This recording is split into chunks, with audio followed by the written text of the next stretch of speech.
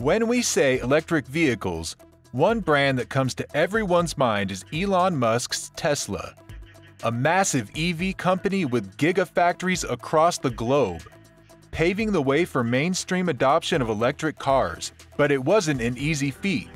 In the late 2010s, the future of electric vehicles looked risky as headlines frequently predicted doom for many startups. And whenever a new startup emerged, critics were quick to label it as Tesla killer.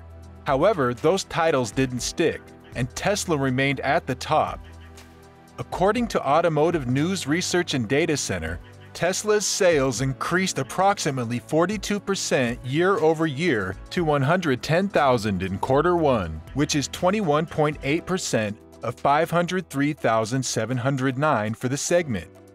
This is huge compared to other luxury car brands that faced a double-digit decrease in sales, intensifying the effect of Tesla's domination. However, that didn't stop countless startups like Rivian, Bollinger & Canoo, and others from having a try. As 2022 is shaping up to be a great year for electric vehicles and startups, here's a look back at failed EV startups that aimed big.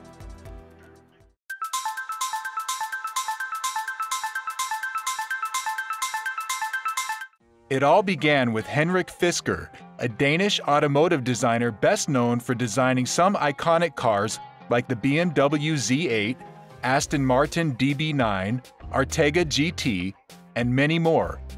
He was ambitious and wanted to do something huge for automobiles. So in 2007, he opened an actual car manufacturing company called Fisker Automotive with his business partner Bernard Kohler. Together, they planned to build plug-in hybrid luxury sedans for the mass market. So in 2008, they unveiled the Fisker Karma, a sporty luxury sedan packed full of new technology. The company was granted $528 million of loans from the U.S. Department of Energy based on the promise that it would deliver 30,000 hybrid cars for the U.S. market. By the year 2011, Fisker finally started selling its official Fisker Karma. However, it was a total disaster. There were quality issues, and the car wasn't worth $100,000, especially when compared to the newly released Tesla Model S at $57,000. Plus, their battery supplier, A123 Systems, went bankrupt the following year, forcing the production line to stop completely. The DOE also froze the remaining loans when it became apparent that Fisker wouldn't meet those requirements. Soon the company went bankrupt and sold all the assets but the name to a Chinese company called Wanxiang Group. Around the same time when Tesla and Fisker were getting funding from the Department of Energy, one company that was struggling to raise financing was Aptera, the California-based company, formerly known as Accelerated Composites, was founded in 2006 under the leadership of Steve Fambro. Shortly after, it announced and showed the prototype of its first electric vehicle called the Type 1, later named Type 2E, with an impressive range of 300 miles. The futuristic spaceship-like design was quite unique and classified as a three-wheeled motorcycle. But since three-wheeled vehicles are not classified as cars, Aptera failed to receive any loans from DOE. So Aptera quickly shifted all its R&D to the 4E, a four-seated electric sedan that it believes has a better shot of getting DOE funding. Later, in September 2011, DOE issued a conditional commitment letter for $150 million of loans if the company raises $80 million privately, which Aptera failed to gather. So due to lack of funding in December 2011, Aptera Motors shut down. In 2015, Faraday Future, a California-based electric car startup with deep ties in China, made a lot of buzz. Its ambition was to take on the EV world with a star-studded cast of top executives from Tesla, Audi, Lamborghini, BMW, Ford, Google, and more. In November 2015, Faraday Future announced its plan to build a billion-dollar manufacturing plant in Nevada, the same state where Tesla was already building its gigafactory. In 2017, it made a big splash at CES with its FF91 luxury SUV, priced at around $180,000. In terms of looks, the car did make Tesla look like an amateur. The company also claimed that it would beat the fastest Tesla car in a drag race. The possible range of 482 miles, when driven at 55 miles per hour, made the FF91 look like a true Tesla killer. Unfortunately, the car didn't respond during the unveiling and was a huge disappointment. Despite that, it got thousands of reservations. Finally, the company announced that the production would start in early 2018. However, the company couldn't make a single product as it went into many financial and organizational problems. All because of this man called Jia Yuting, a Chinese billionaire who is the founder of Leshai Holding Group and the former CEO of Faraday Future. His aggressive money borrowing brought the company's downfall in 3 short years. One of the recent challengers to throw in the towel is James Dyson's Dyson EV. Being a successful engineer, techie, and entrepreneur, Dyson made his fortune developing high-end home appliances, most notably vacuum cleaners. However, in 2017, the world learned that Dyson started down the difficult road of designing an electric car from scratch.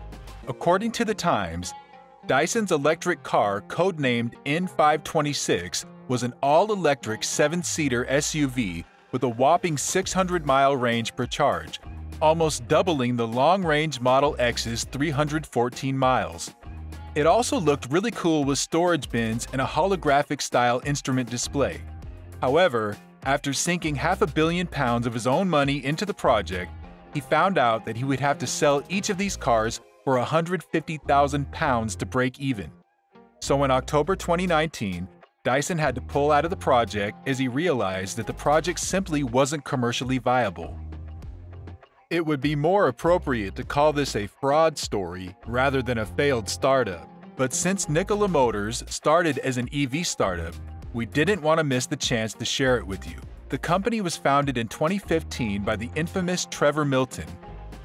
He set out to make zero-emission big electric trucks using hydrogen fuel cell technology, while many big players like Tesla, Daimler, and others are working on all-electric trucks. The excitement around the trucks peaked when General Motors announced a $2 billion deal to acquire an equity stake in the company and assist in releasing its Badger pickup truck. However, less than a week later, a report from Hindenburg Research accused Trevor Milton of fraud based on conversations with an anonymous former employee of Nikola Motors. The report alleged that a much-publicized video of the Nikola One in motion was staged to give the impression that the truck was capable of moving under its own power. In contrast, it was simply rolling down the hill. The indictment also gave more details on how all the truck components were powered externally, not by the truck's battery, and neither fuel cell nor hydrogen gas storage tanks were installed. On top of that, the functioning dashboard that Milton showed was an off-the-shelf tablet.